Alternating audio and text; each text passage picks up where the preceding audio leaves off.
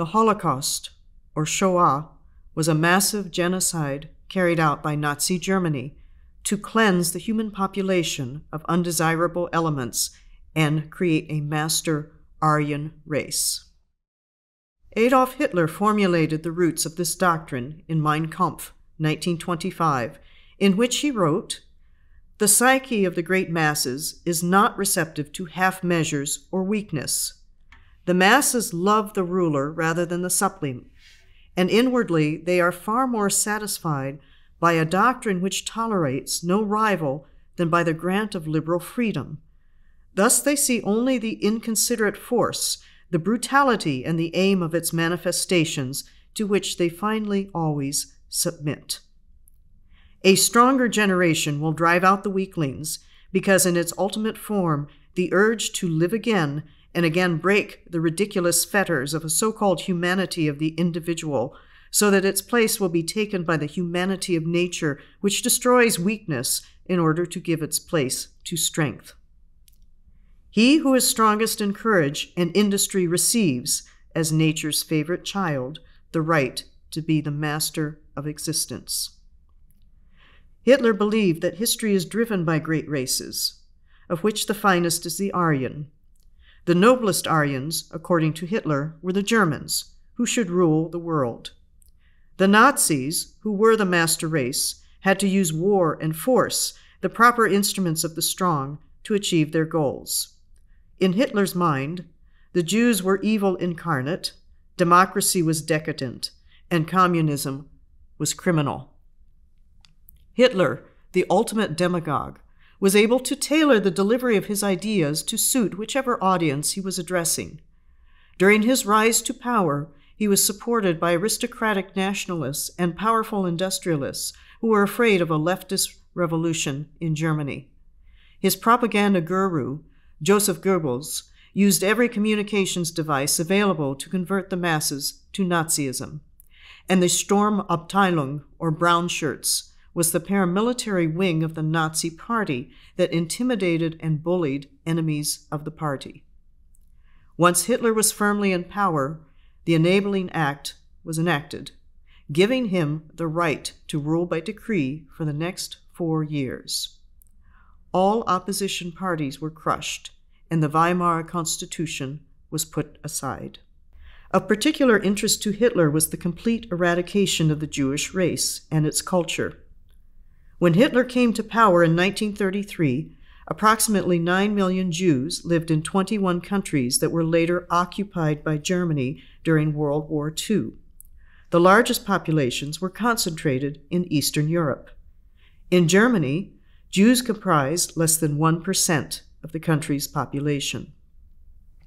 Playing on centuries of deep-seated anti-Semitism in the European culture, he spelled out his motives and ultimate mission.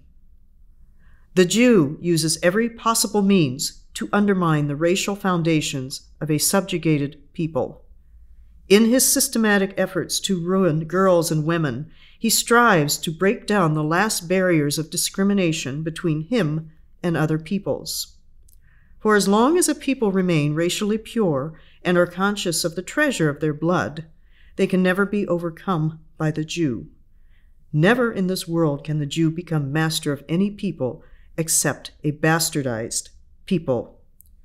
Should the Jew, with the aid of his Marxist creed, triumph over the people of this world, his crown will be the funeral wreath of mankind, and this planet will once again follow it, orbit, through ether, without any human life on its surface, as it did millions of years ago. And so I believe today that my conduct is in accordance with the will of the Almighty Creator. In standing guard against the Jew, I am defending the handiwork of the Lord. In addition to over 6 million Jews of Europe, the Nazis murdered at least 4 million undesirables, including 250,000 Gypsies or Roma, Sinti, homosexuals, Jehovah's Witnesses, and mental defectives. Several million Soviet prisoners of war were also murdered, often after being tortured. The brutality of murdering countless numbers of unarmed men, women, and children in conquered nations was a feature of the Nazi regime. Under the new order, Poles, Czechs, Serbs, and Russians were to become subject peoples. But the Jews alone were the one race to be eradicated entirely. A Jew was defined as anyone with at least one Jewish grandparent. And thus the Nazi bureaucracy utilized the tools of a modern state to accomplish this mission. The police force, the railways, civil service, the industrial forces, and the military were mobilized. And the most important apparatus that helped to carry out this goal was a massive campaign of deception. Hitler felt that the forces of modernity, specifically those under the leadership of a Jewish intellectual, was going to exterminate the Aryan race. The Nazis thus undertook a calculated effort to manipulate culture by controlling what people read, heard, and watched. Joseph Goebbels inaugurated a program to align German culture with Nazi ideals. He enlisted university students to lead the movement, and on April 6, 1933, the German Student Association proclaimed a nationwide action against the un-German spirit. In 12 theses, they demanded the establishment of a pure national culture as opposed to the spread of what they dubbed Jewish intellectualism. On the night of May 10th, students staged a national march in most university towns, which culminated in the burning of more than 25,000 volumes of un-German books. After Hitler assumed power in 1933, the Jews suffered political, social, and economic discrimination. Anti-Semitism became the official German policy. In 1935, the so-called Nuremberg Laws came into effect, which deprived Jews of the Third Reich of most of their civil rights and dispossessed them of their legal rights and their occupational opportunities. Jews had their German citizenship revoked. Intermarriage and extramarital relationships between Jews and non-Jews was forbidden, and Jews were prohibited from writing, publishing, creating art, giving concerts, acting on stage or screen, teaching, working in a bank or hospital, and selling books. In this climate of intensifying hatred, Kristallnacht, the night of broken glass, occurred when Nazi sympathizers smashed the windows of 7,500 shops and burned 267 synagogues, killing 91 people. A network of concentration camps in Germany was instituted for political opponents and other undesirables. After Poland was invaded in 1939, over 42,000 ghettos were established to segregate the Jews from the European population. The ghettos were a transitional phase in the so-called final solution to the Jewish problem. Reinhard Heydrich issued a directive on September the 21st, 1939, stating that the first prerequisite for the fulfillment of the final aim was to concentrate Jews from the countryside into the larger cities. As few concentration centers as possible were established, and only at locations with rail junctions. The Wannsee Conference, held on January the 20th, 1942, sought to implement the final solution to the Jewish question. European Jews would thus be uprooted from their communities, sent to extermination camps in Poland, and eliminated. This was to become an efficient method of genocide, often in collusion with the local population.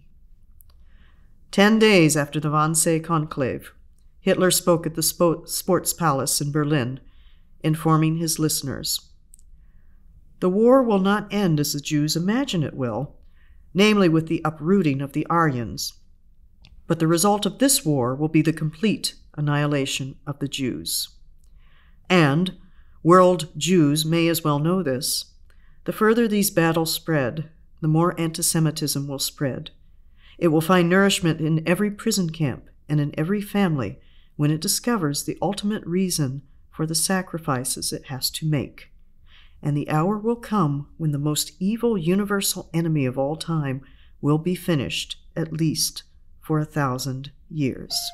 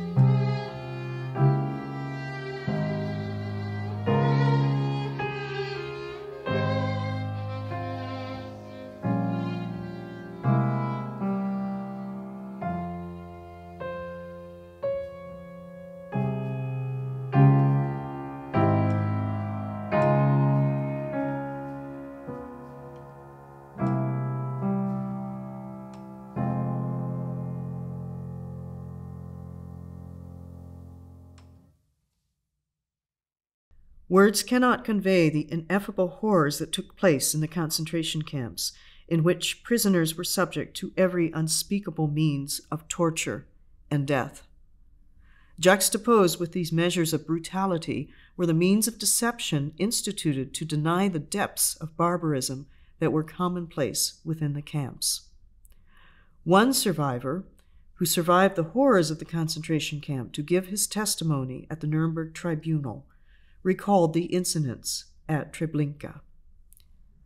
Because little children at their mothers' breasts were a great nuisance during the shaving procedure, later the system was modified and babies were taken from their mothers as soon as they got off the train. The children were taken to an enormous ditch. When a large number of them were gathered together, they were killed by firearms and thrown into the fire.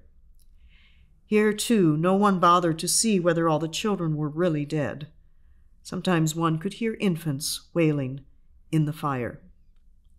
When mothers succeeded in keeping their babies with them, and this fact interfered with the shaving, a German guard took the baby by its legs and smashed it against the wall of the barracks until only a bloody mass remained in his hands. The unfortunate mother had to take this mass with her to the bath. Only those who saw these things with their own eyes will believe with what delight the Germans performed these operations. How glad they were when they succeeded in killing a child with only 3 or 4 blows. With what satisfaction they pushed the baby's corpse into the mother's arms. The invalids, cripples, and aged, who could not move fast enough, were put to death in the same way as the children. The ditch in which the children and infirm were slaughtered and burned was called in German the Lazarette Infirmary, and the workers employed in it wore armbands with the Red Cross sign.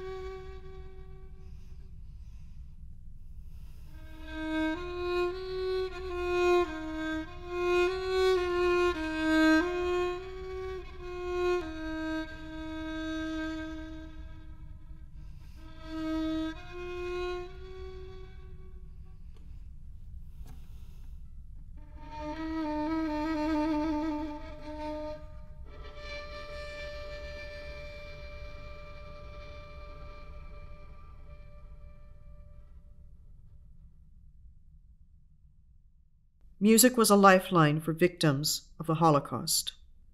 According to Joseph Rudofsky, music in the Holocaust served a dual purpose.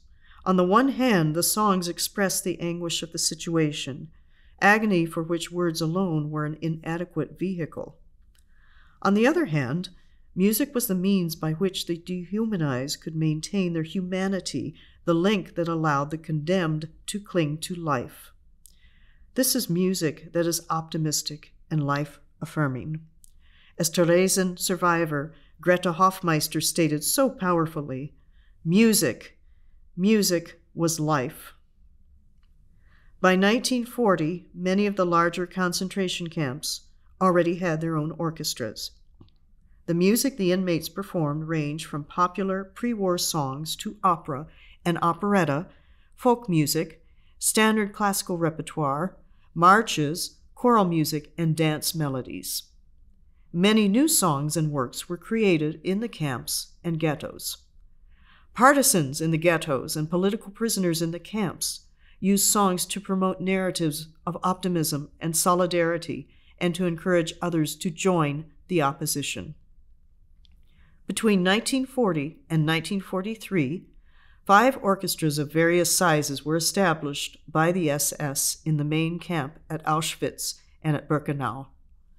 Several additional ensembles were established at Monowitz and other satellite camps, becoming a prominent feature of daily life. The orchestras were comprised of both amateur and professional musicians, drawn from all sectors of the prison population. Musicians and singers were considered privileged in the camp hierarchy, a status that saved many lives. Music was one of the many activities tolerated by the SS precisely because, by diverting their attention from what was really happening to them, it helped to deflect any urge on the part of the victims to resist. At Birkenau, for example, new camp arrivals were greeted with a reassuring scheme of deception as to what was really happening in the camp. Neatly groomed gardens, signposts indicating bath and changing rooms, and a performing orchestra that made it easier to gain the cooperation of the prisoners. The musical life that grew up in Auschwitz was embodied in the prisoner orchestras, which played at the camp gates each morning and evening as the laborers marched to and from work, and regularly accompanied executions. In the main camp, the SS commissioned the prisoners to regularly perform concerts on Sunday afternoons for entertainment. The SS also imposed forced singing sessions and torture sessions in which music was used in sadistic ways. Prisoners were forced to sing during the roll call and while marching to and from work. The repertoire consisted of German soldiers' songs and sentimental songs, and a specially composed hymn nicknamed the Anthem of Treblinka.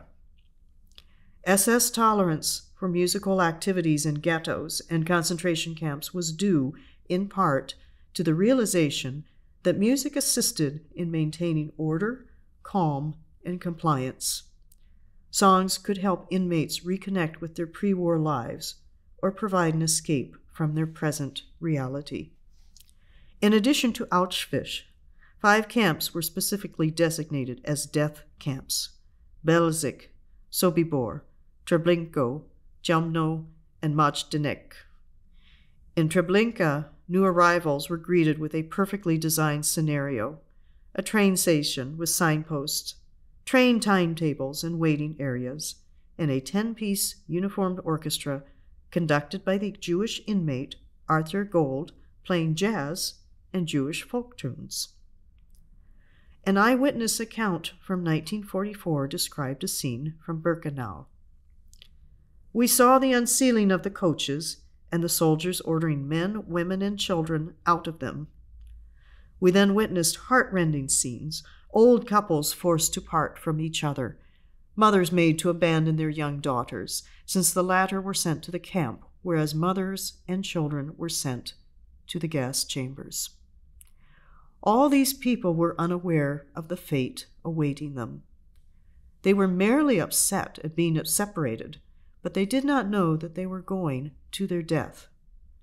To render their welcome more pleasant at this time, June, July 1944, an orchestra composed of internees, all young and pretty girls dressed in little white blouses and navy blue skirts, played, during the selection on the arrival of the trains, gay tunes such as The Merry Widow, the Barcarolle from the Tales of Hoffmann, etc.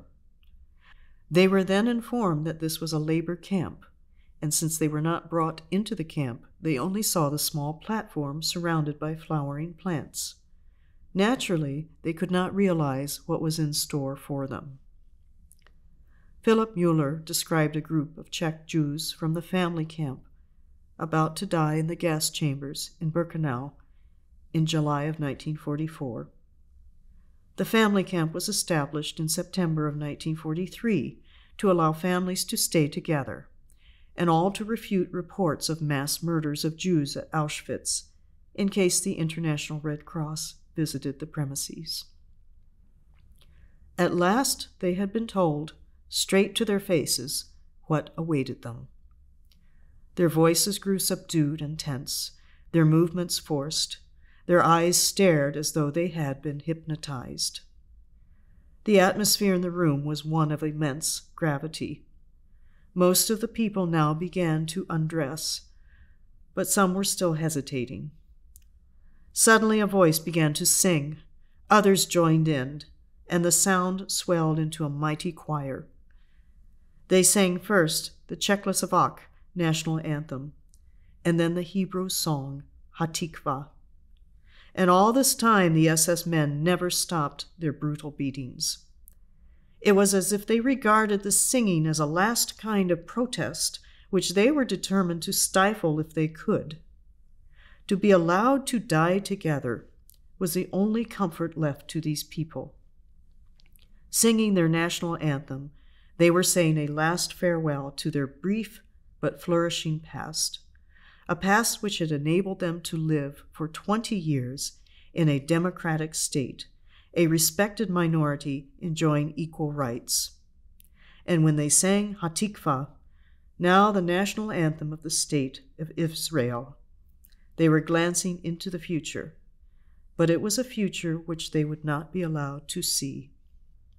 To me, the bearing of my countrymen seemed an exemplary gesture of national honor and national pride, which stirred my soul.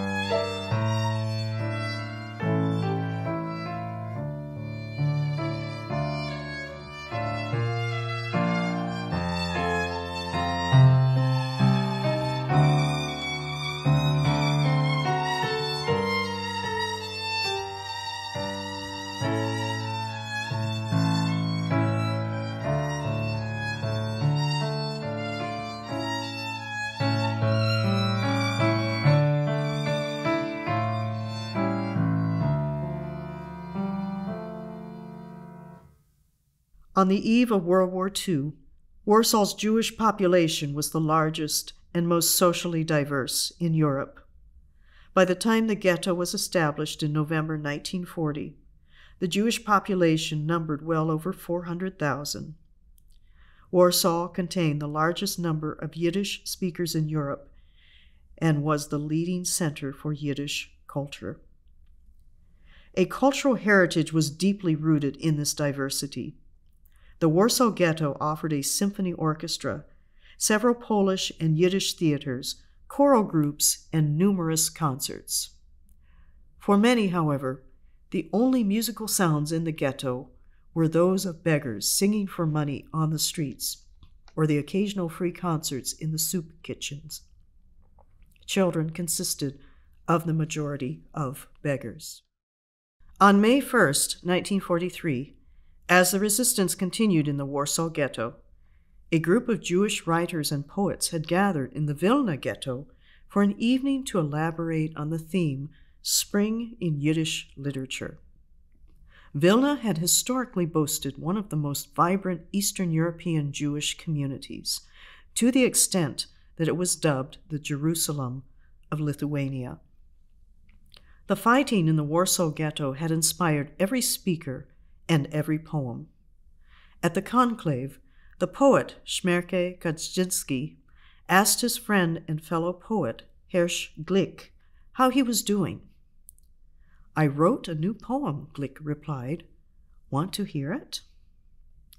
Glick brought the poem to Kaczynski's room the next morning. "Now listen carefully," he told his friend. "I'll sing it for you." His friend later recalled, he began to sing it softly, but full of excitement. His eyes glowed with little sparks. "The hour for which we yearned will come anew." Where did he get his faith? His voice became firmer. He tapped out the rhythm with his foot, as if he were marching. The song, "Never Say That You Are Walking the Final Road," became the official song of the United Partisan Organization. Based on a popular Soviet melody by Soviet Jewish composers Dmitry and Daniel Pokras, it spread throughout the ghettos and camps and became known as the Song of the Partisans. Never say that you have reached the very end, though leaden skies a bitter fortune may portend. And the hour for which we've yearned will yet arrive, and our marching step will thunder, "We survive." From green palm trees to the land of distant snow, we are here with our sorrow, our woe. And wherever our blood was shed in pain, our fighting spirits will now resurrect again.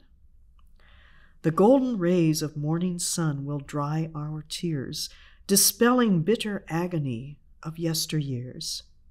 But if the sun and dawn with us will be delayed, then let this song ring out to you the call instead. Not lead, but blood inscribed this mighty song we sing. It's not a caroling of birds upon the wing, but a people midst the crashing fires of hell sang this song with guns in hand until it fell.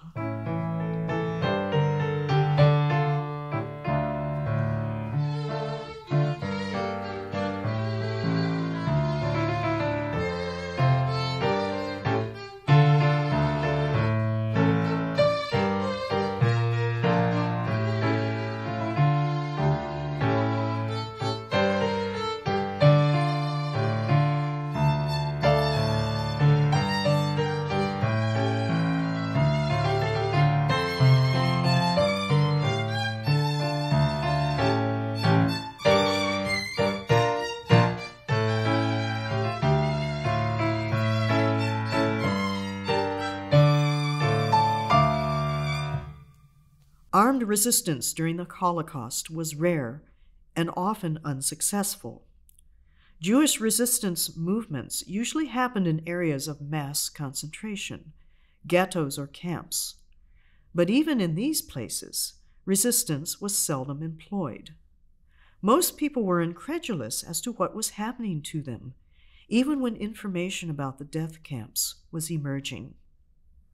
Taking advantage of this denial, the Nazis employed deception in order to intensify the uncertainty and confusion and thus discourage organized resistance. Those who engaged in resistance endangered not only themselves, but the entire community, thanks to a calculated policy of collective responsibility. In rare cases where a decision to resist was made, many groups were unorganized and unprepared. These revolts were almost always acts of desperation, carried out when there was no foreseeable hope for survival. Nevertheless, acts of resistance and defiance grew as it became evident that the brutality and barbarism against the Jews would not cease. On January 18, 1943, after nearly 4 months without having made a single deportation of occupants to the concentration camps, the Germans entered the Warsaw Ghetto to embark upon a deportation to Treblinka. Instead, they were met with an unexpectedly fierce resistance, as some groups had made preparations to fight the Germans throughout the autumn and winter. Those who had no weapons armed themselves with lengths of iron pipe, sticks, bottles, whatever could serve to attack the enemy. The fighters set up a barricade in a little house on Niska Street and held it against the German reinforcements, which soon arrived. The Germans found it impossible to enter the house, so they set it afire. The fighters inside continued firing until the last bullet. I should like to mention here one of the fighters, Elik. When he was mortally wounded, he asked one of the comrades to take his rifle so that it should not fall into German hands. Of the entire unit, only one survived. In the final stage of the battle, he fought with a rifle which he forced out of the hands of a German. Though the unit was destroyed, the battle on Niska Street encouraged us. For the first time since the occupation, we saw Germans clinging to walls, crawling on the ground, running for cover, hesitating before making a step in the fear of being hit by a Jewish bullet. The cries of the wounded caused us joy and increased our thirst for battle. 12 German soldiers were killed in the fighting, according to one survivor. SS agents who stood some distance away and many soldiers who fled in confusion cried out, "The Jews are shooting!" I myself heard these astonished cries from the lips of a vile, loathsome German as he ran down the stairs of the house which he had entered for the deliberate purpose of killing us. "The Jews are shooting!" he cried out in utter bewilderment. "Something unheard of. Jews firing. They have guns." The Germans, someone later wrote, had received their first blow at the hands of the contemptible Juden. Most of the Jews seized in the Warsaw Ghetto, as the revolt was crushed, were deported to Treblinka and gassed, while others were sent to Majdanek or to labor camps in the Lublin region.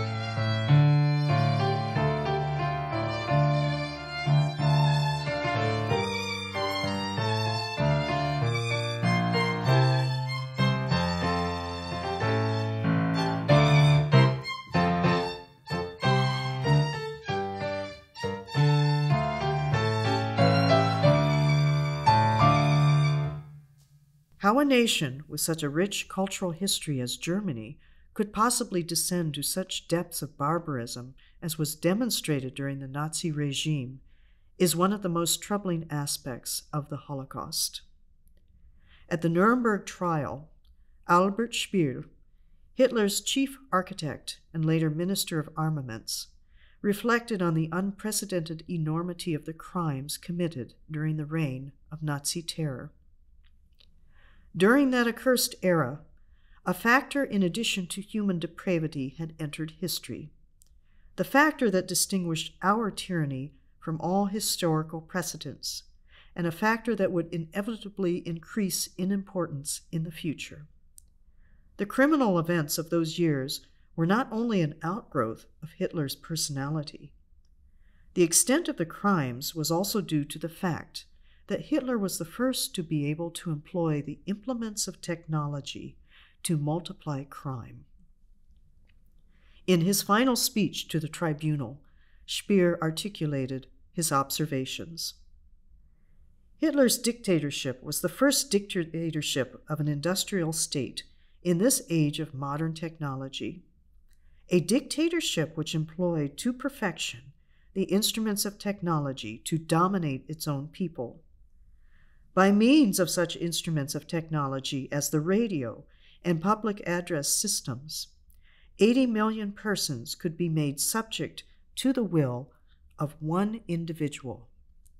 Telephone, teletype, and radio made it possible to transmit the commands of the highest levels directly to the lowest organs, where, because of their high authority, they were executed uncritically. Thus many offices and squads received their evil commands in this direct manner. The instruments of technology made it possible to maintain a close watch over all citizens and to keep criminal operations shrouded in a high degree of secrecy. To the outsider, this state apparatus may look like the seemingly wild tangle of cables in a telephone exchange. But like such an exchange, it could be directed by a single will. Dictatorships of the past needed assistance of high quality in the lower ranks of the leadership also, men who could think and act independently. The authoritarian system in the age of technology can do without such men. The means of communication alone enable it to mechanize the work of the lower leadership. Thus the type of uncritical receiver of orders is created. It certainly begs the question as to whether any nation or group of people has the potential to repeat these atrocities, albeit with modifications as to the time and circumstances. Frederick Douglass wrote, "The life of the nation is secure only while the nation is honest, truthful, and virtuous. Such high-minded principles cannot be upheld over time and circumstances." In 1787, Alexander Tyler, a Scottish historian at the University of Edinburgh, suggested that the average lifespan of the world's greatest civilizations is about 200 years. During this time, the nation experiences a life cycle. From bondage to spiritual faith, from spiritual faith to great courage, from courage to liberty, from liberty to abundance, from abundance to complacency, from complacency to apathy, from apathy to dependence, from dependency back to bondage, from bondage back to spiritual faith. Sir John Bagot Glubb, a highly honored British general and historian better known as Glubb Pasha, described in his book, The Fate of Empires and the Search for Survival, 1978, a common pattern that some empires of the past have followed. The age of outburst, or the pioneer stage, the age of conquests, the age of commerce, the age of affluence, the age of intellect, the age of decadence, the age of decline and collapse. On October 22nd, 1925, Mohandas K. Gandhi described in his weekly newspaper, Young India, 7 social sins that will destroy a society. Wealth without work, pleasure without conscience, knowledge without character, commerce without morality, science without humanity, religion without sacrifice, politics without principle.